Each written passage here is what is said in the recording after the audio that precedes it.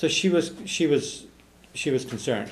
So when she married Richard O'Near, she married him because of his power and but specifically she wanted Rockfleet Castle, which was on the south of. Didn't I take you there too? No. It's a typical sort of square, 5 or 6 story high castle. I love it. I go there a lot. Whenever I go to Ireland, I always go down to Rockfleet.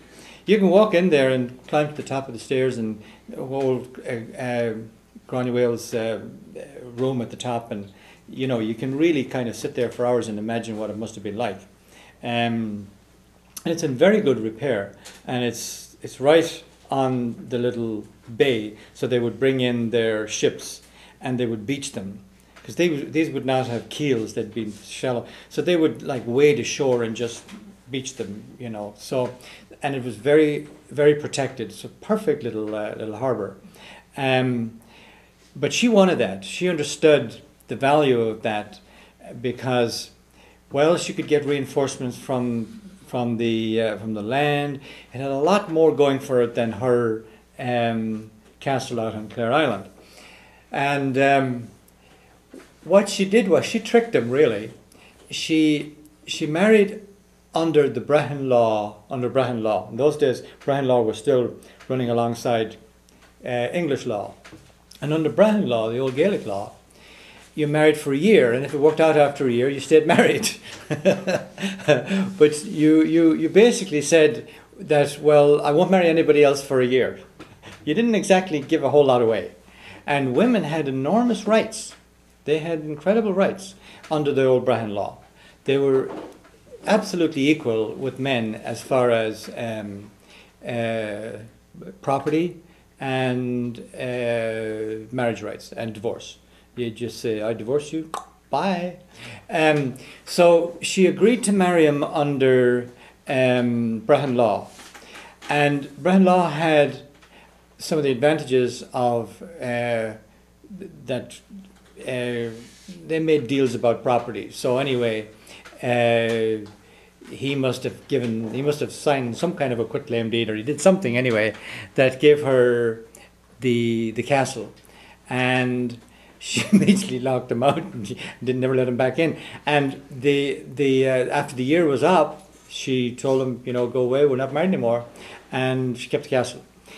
But I just like that part. Where is that castle?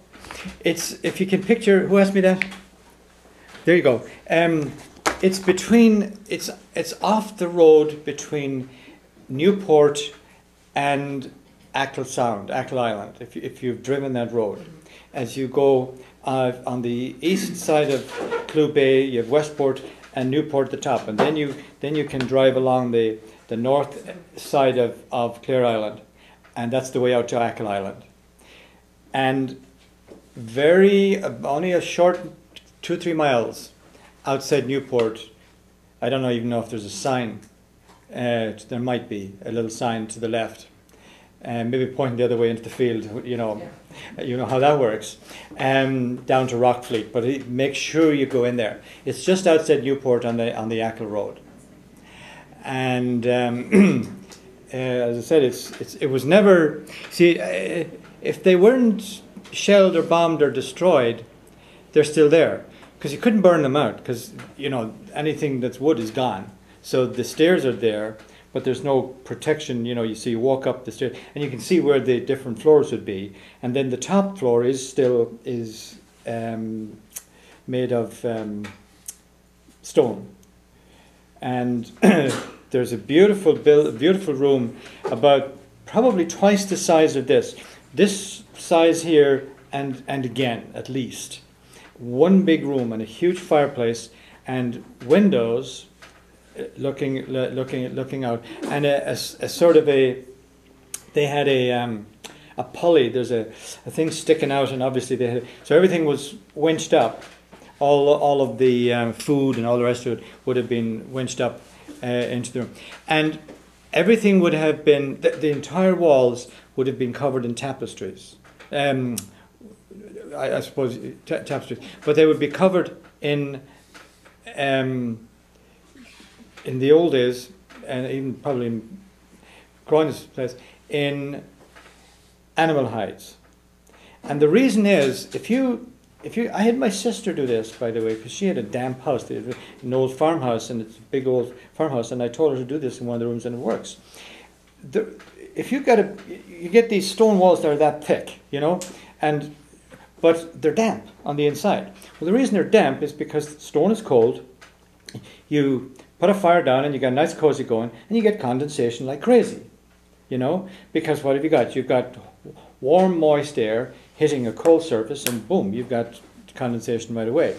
So, but if you hang fabrics, any kind of natural fibers, like clothes or sheep or stuff, doesn't happen, because now the cold air doesn't, or the warm air doesn't hit the stone at the back, and especially if it's just, you know, you hang it so that there's some air in between there, and you get no condensation.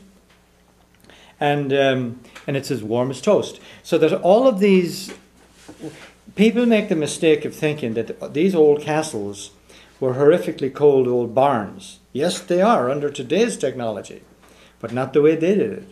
So of course, if you were wealthy, you would put up decorative stuff. Otherwise, you just put up whatever you got. You didn't care what it looked like. But especially a woman would like woven things and patterns and so on. So these places probably looked awfully nice, because they would have had, say, maybe rough and tumble cow hides or animal hides or whatever at the back, and then tapestries at the front. And that together with, and of course they would have straw and various things on the reason they did straw was because instead of vacuum the floor, they just sweep and throw it out. So out it'd go and put in some new, so that they would get new straw. And they didn't have to worry too much about throwing bones and crumbs and stuff. You know, they just tossed it out. So you can sit there and you can kind of visualize what it would have been like, and it must have been very, very nice. Whoops! Anybody fallen down yet? No. Break another chair? Is that the Englishman's chair again?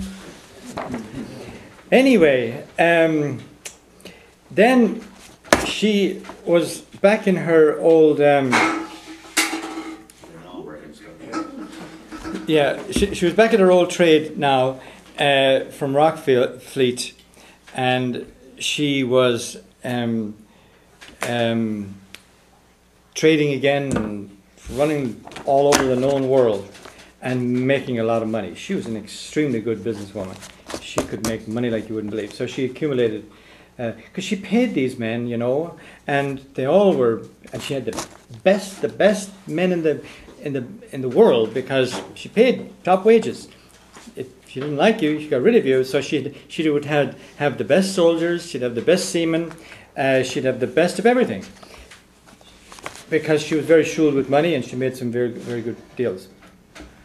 Her son, Tibbet na Lung, Tibbet really in English is Theobald, but it's actually an old Irish name, Tibbet.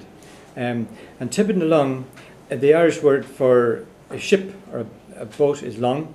So Tibbet of the Lung became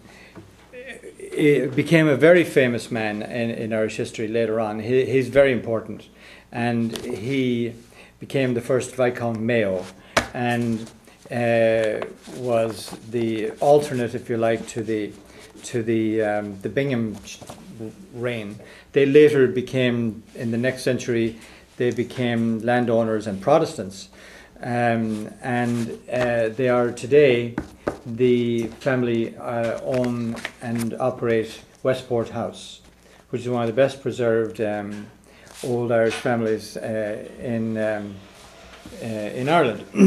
So, if you ever go to that part of the world and you go into Westport House, think